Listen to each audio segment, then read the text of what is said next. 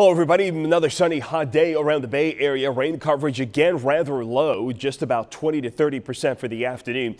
High temperature today, maybe a degree cooler than we saw on Monday at 93 degrees by 4 o'clock this afternoon. Out on the beaches, good conditions. Watch for a thunderstorm late in the day. Offshore flow means those storms are going to come in from behind you and head out into the Gulf of Mexico later on this evening.